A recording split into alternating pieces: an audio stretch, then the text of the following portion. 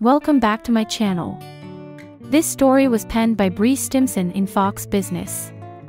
A 25-year-old Bank of America employee died suddenly while playing soccer Thursday night, just weeks after a 35-year-old investment banker with the company died of a blood clot.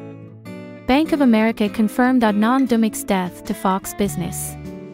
"The death of our teammate is a tragedy, and we are shocked by the sudden loss of a popular, young colleague," a Bank of America spokesperson told Fox News Digital of Dumik's death. "We are committed to providing our full support to Adnan's family, his friends, and to our many employees grieving his loss."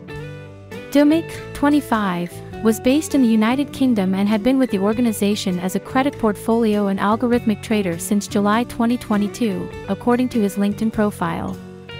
His death comes just a couple weeks after Leo Lakinas, 35, who was in the bank's investment banking group in New York City, died of an acute coronary artery thrombus, according to the New York City office of the chief medical examiner. The 35-year-old had been working more than 100 hours a week and wanted to leave his job at the time of his death, a recruiter who talked to him about a new job told Reuters. Wall Street workers are known for putting in grueling hours. Lakinas, a former Green Beret, started with the bank in March 2023 and soon became an investment banking associate, according to his LinkedIn. "We are devastated by the loss of our teammate," Bank of America said in a statement after his death.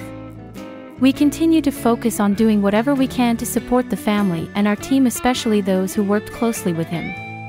Dumik was working closer to a standard workweek compared to Lakinas. Neither of their deaths have been officially linked to working long hours. Please subscribe, comment, like, share, and follow for more content.